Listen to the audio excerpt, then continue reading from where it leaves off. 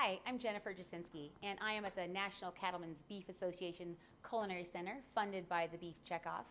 And it has been a great day, and I love talking about new technology in the kitchens. Really cool thing that a lot of home cooks maybe don't know about, so I love to do this stuff. We have an immersion circulator. This is a really cool tool because I could have my steaks in here at one perfect temperature, and when I'm having a dinner party, I just take them out and they're perfectly cooked and I can enjoy my guests.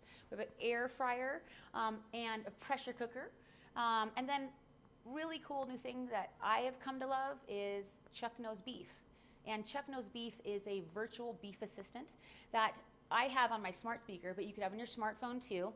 And you can get recipes from Chuck Knows Beef. You can get nutritional information. You could ask Chuck Knows Beef how animals are raised. It is funded by farmers and ranchers, so it is a wealth of knowledge. And I also really think it's cool because the more I use it on my smart speaker, it gets tuned into what I want. So it really starts to adapt itself to recipes I like. It learns. It's artificial intelligence, powered by Google. So that's really cool.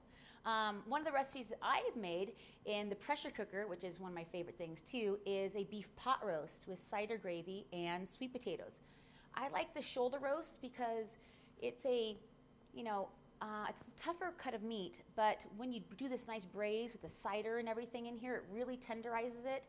And again, the pressure cooker is great because I could turn a recipe that was 6-7 hours into 45 minutes, and I have a fantastic meal at home and not a lot of mess too in my kitchen, which I also like. So I think these are some cool new things for technology nowadays. And if you'd like more information, let's go to chuckknowsbeef.com or Beef It's What's for Dinner.